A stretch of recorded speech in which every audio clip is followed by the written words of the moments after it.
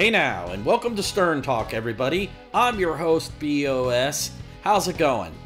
Tonight's episode that I'll be reviewing is Underdog Lady's first appearance on The Howard Stern Show. This video comes from the Howard Stern Channel 9 shows that used to air at 11 o'clock and 11:30, depending on what market you were in. This show used to go head-to-head against Saturday Night Live. There's a bunch of different people that Howard talked to in this bit, but I want to concentrate on the Underdog Lady's appearance. Susan Muldowney, the Underdog Lady, has been a fixture on the Howard Stern Show for decades, and I can't count how many times she's been on the show. Every time Underdog Lady calls into the show, it's hilarious. I like Underdog Lady a lot, and this is an awesome classic Howard Stern video. So let's check it out together.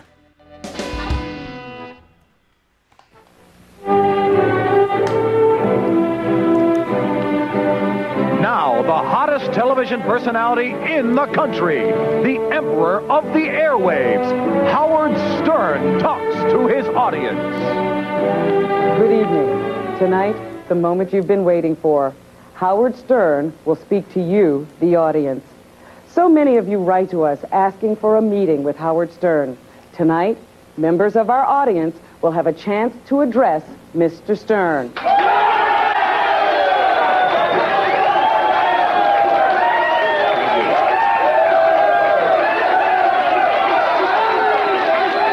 Thank you. Time is short. Let's hurry up. Time is short. Time is short. How long have you been waiting to speak to Howard Stern? Almost 1 hour. Okay. And you, how long have you been waiting? Half an hour. Thank you very much. Now I'm going to throw it to Gary Delabate. Thanks, Robin. Now, do you understand that there are rules in order to speak to Howard? Yes, I do. And do you know what those rules are? Yes, sir. I'm looking at them now. Well, I'll explain those rules now, and if you follow those rules, you can speak to Howard. Yes, sir. Number 1, do not look Howard directly in the eyes. Number 2, Howard will be referred to at all times as Mr. Stern. Number 3, no chewing gum. And number 4, do not touch your genital areas at any time.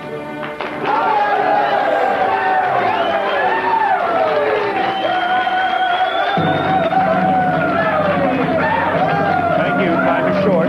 Let's get on. And now the man who will listen to all of you, Howard Stern. Thank you. All right. Thank you. Let's keep in mind that time is short.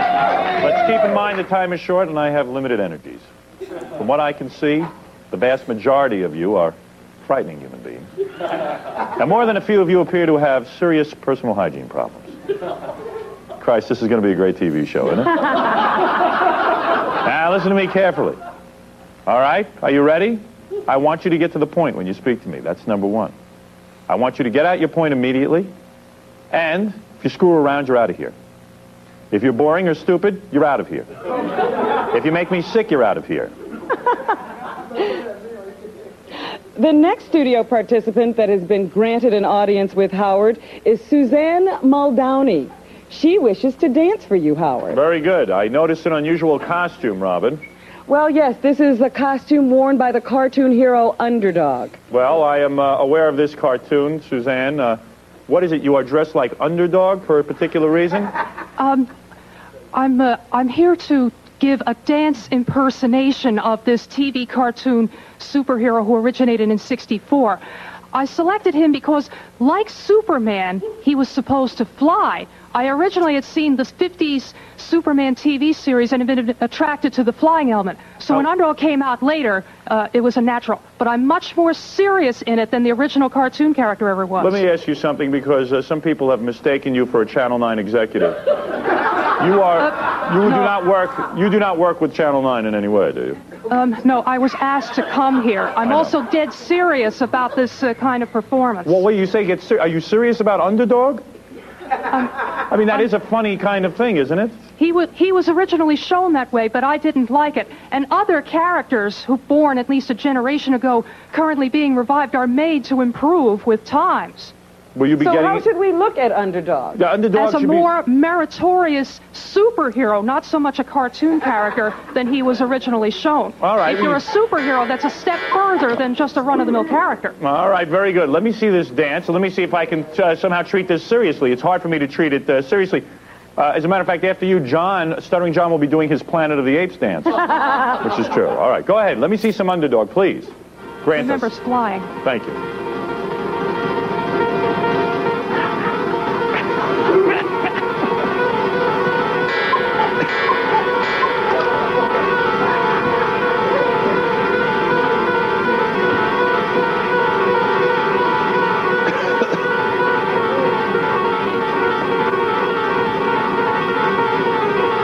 Go lock up my children. Robin, what do you think of this down on the floor? What is this? I just don't see a reason for it. You don't see a reason for it. We're not sure. May I interrupt for a minute? I'm not sure we understand the reason for this. I'm not sure that Thank you.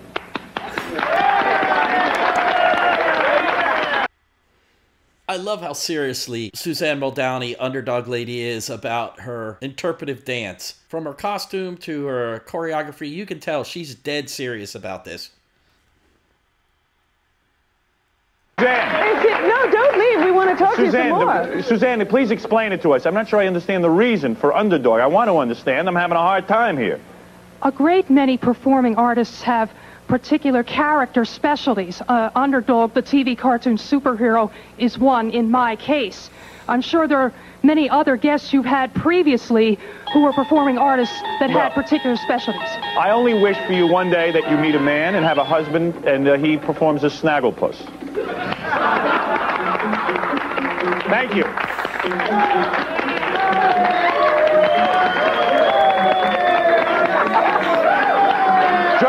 John, show us your dance. Let me see your dance. What is this, Planet of the Apes dance? Very nice. Very good. And you know, Howard, not too many people take him seriously either. No. Very good. All right, everybody.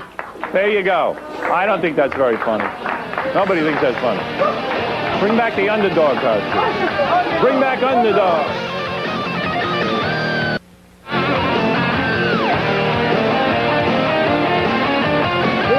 I discovered there's a problem in the audience. Now, Underdog woman is very upset. Now, what is the problem? I thought that we had a good time with you. Is there really a problem? Could that be true?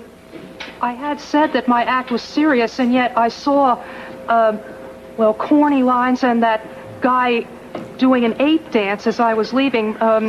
People were making a mockery of me when I warned them before. It was a serious act. Well, nobody did anything during your act. We enjoyed your act. I don't understand why you're so upset. What is the problem? Howard, she says that her reputation across the country will be destroyed, ruined. Do that many people know you across the country? I thought we were giving you exposure.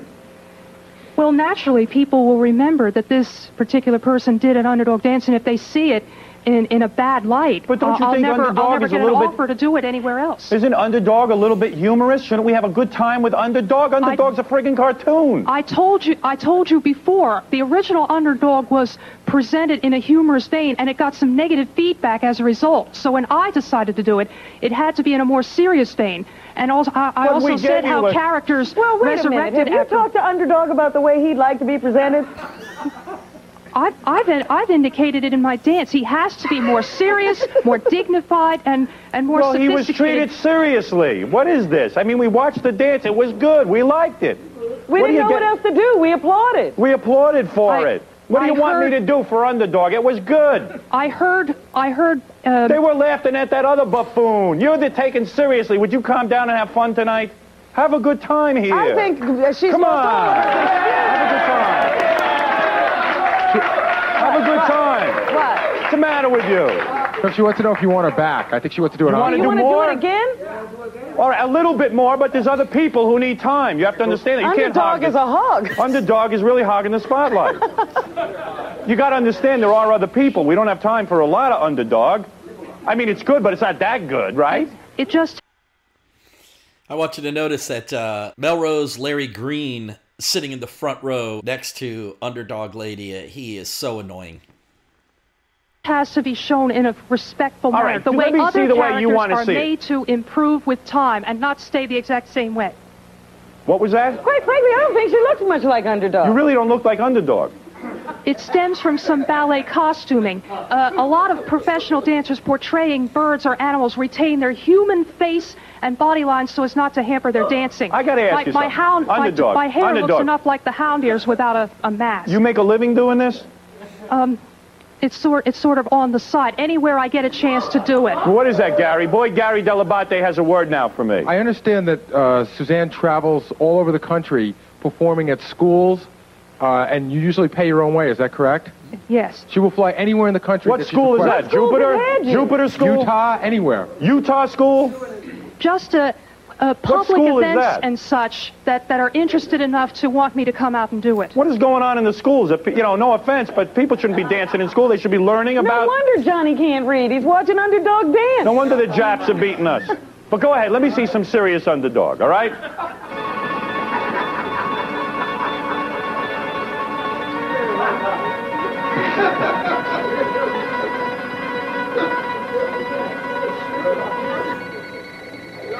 Wow. I'm hearing signals. I'm telling you right now. There they are.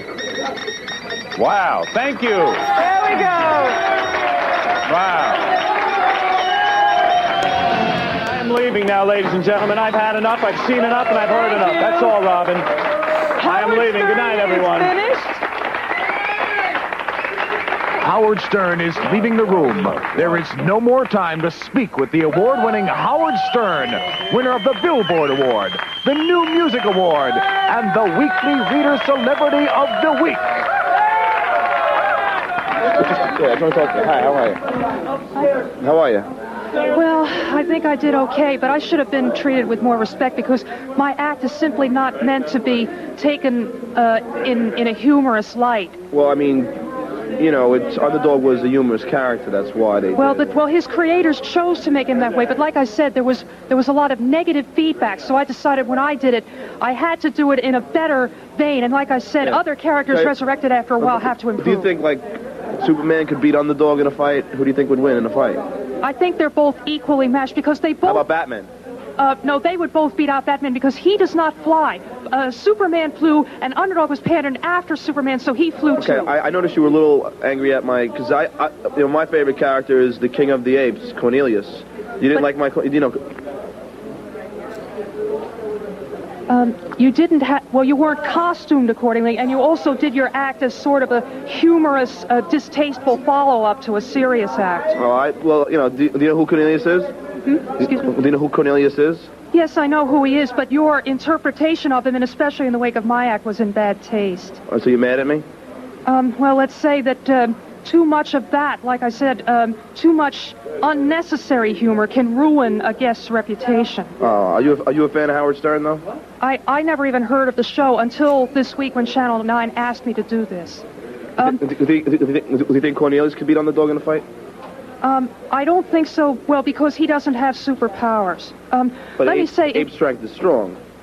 Apes are very strong. But those particular apes were not created as having superpowers. And Underdog does. Yes. But if Underdog doesn't have his little pill, then he can't do anything. He's endowed with a certain level of strength, the way every living being is. He was just subject sometimes to tiring out and having to use the pill as a recuperative. It was not his source of strength. He had strength naturally, the way everybody does. But his creator said that sometimes he should wear down and have to take the pill as a recuperative. I didn't. You didn't laugh once in the set. Can you just laugh once for the character? Hello. All right. Thanks a lot. Let me say a final thing.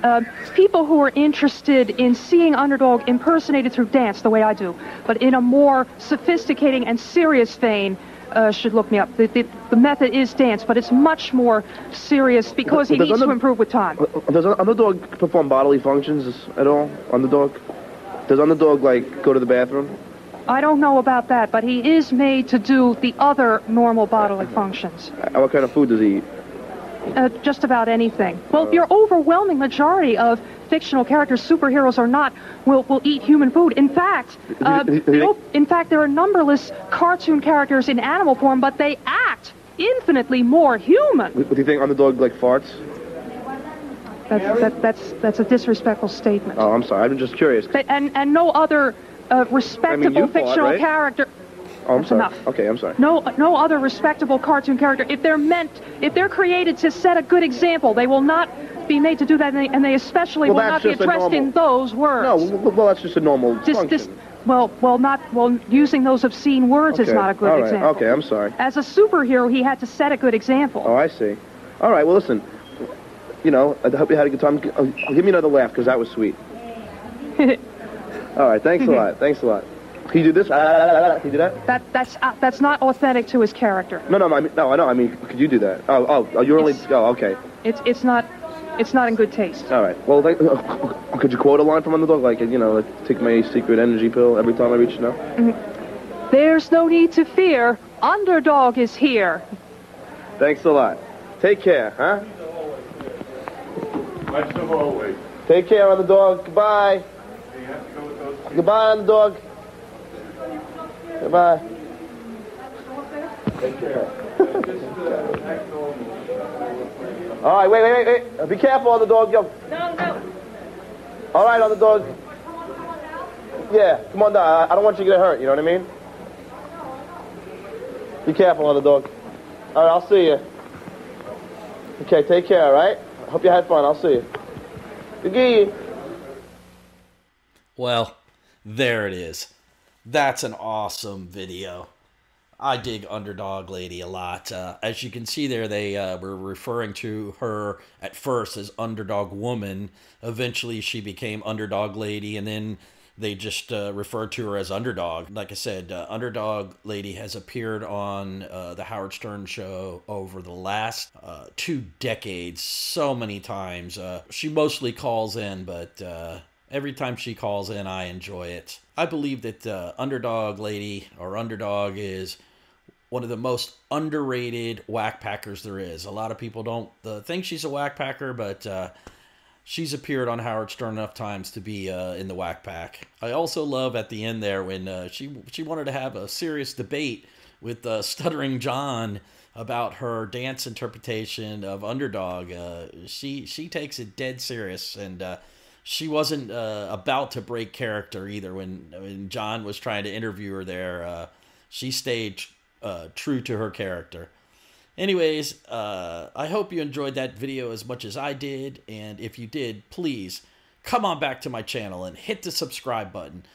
I have a bunch of videos lined up that I'm going to be posting real soon. So until then, everybody, take it easy.